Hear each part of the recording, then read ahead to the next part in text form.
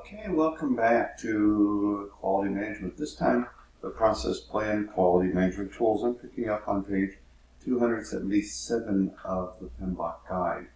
So plan quality management is where the team is going to identify how to acquire the quality requirements. I mentioned early on requirements elicitation, just quality elicitation, just like requirements.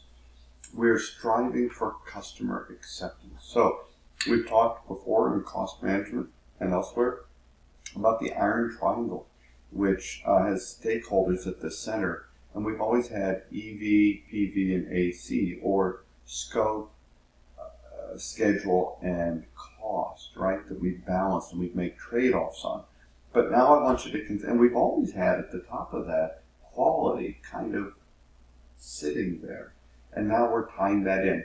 That with stakeholders in the middle of this triangle, quality is at the top, and we're having to balance these trade-offs between scope, schedule, and cost based on our quality standards that will meet customer acceptance. So to do that, this is a typical how, right? Plan quality management results in a quality management plan. And this is how we are going to process quality.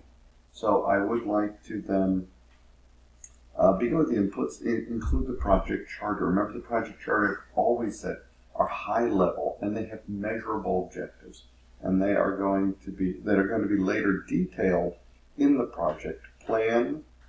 But for now, at the charter, they're high level. We want to capture those. And then we're going to our inputs of the project plan. We've already gathered requirements. We've already talked stakeholder engagement and developed a scope baseline. The quality is meant to ensure that we have met the requirements of the project, hence the scope baseline. And then, of course, project documents. When I say RTM, I mean the requirements traceability matrix, okay, that we developed in scope management. Moving on then to tools of plan quality management. Tools begins on page 281. The expert judgment, again, it's individuals or groups with specialized knowledge. So a question I would ask you is, what does expert judgment entail with respect to quality? And that is laid out in 8.1.2.1. Expert judgment is going to bring us quality assurance, quality control, quality measures, quality improvements, and quality system. Data gathering, they list three samples, three types, including benchmarking and brainstorming and interviews. And I've talked many times, we do stakeholder interviews to collect much of this information. But we can also do some brainstorming and benchmarking, looking at comparable products that we are building that are related to ours. Then we have data analysis as another tool. This I'm going to talk about in the next slide, so I'll hold for that. Decision making using multi-criteria decision tools. We've talked about that before. Those are largely like a prioritization matrix. You list your requirements, you weight things, you add value to each, and you get a summary which helps you prioritize them. Okay, criteria are prioritized and weighted would be keys there. Okay, data representation includes flow charts, sometimes called process maps, and these show activities, decision points, branches and loops, parallel paths, and we'll talk more about that in a minute. SIPOC is one example. We'll talk about that. There's a logical data model, matrix diagrams, and mind mapping, all with pictures here in just a minute. And then I can do test and inspection planning, because one of the tools in quality is inspection.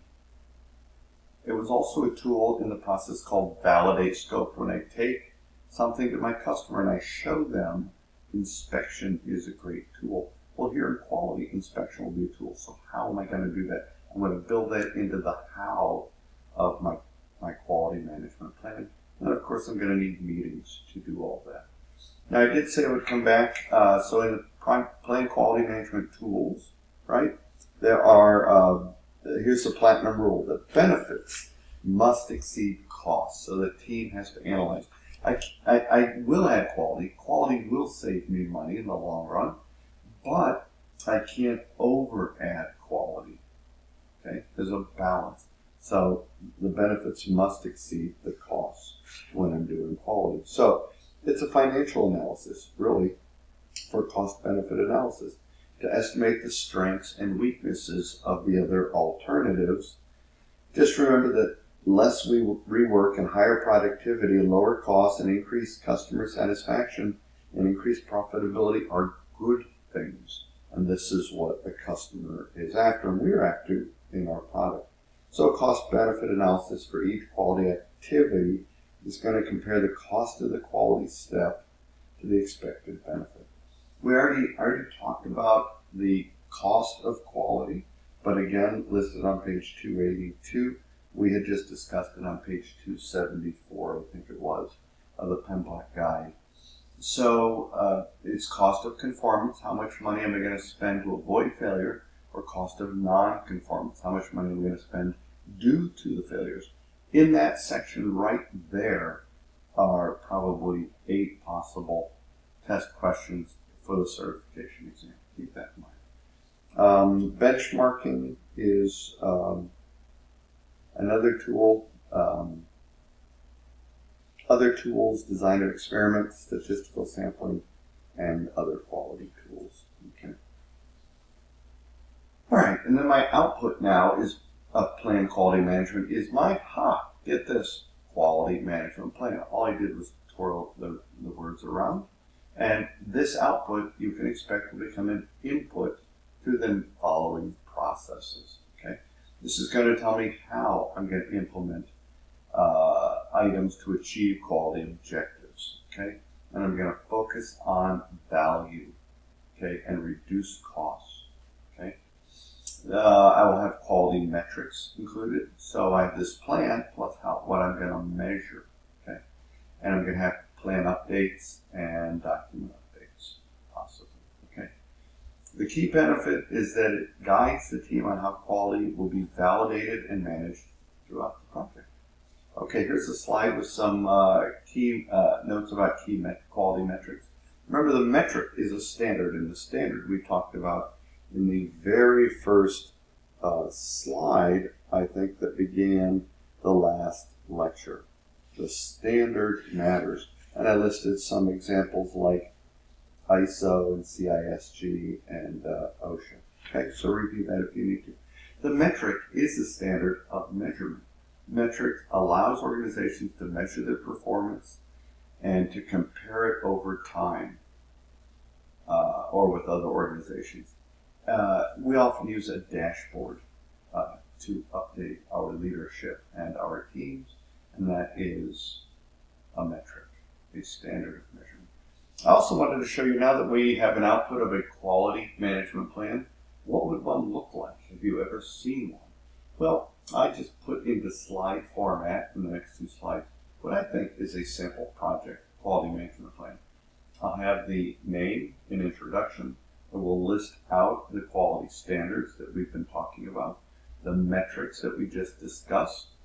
I will list reporting, problem reporting, corrective action process, and supplier quality control. You don't have to read these slides. I just wanted to give you a sample of the index that to me would make a good quality management plan. Okay, that's it for this. Let's take a break. Come right back.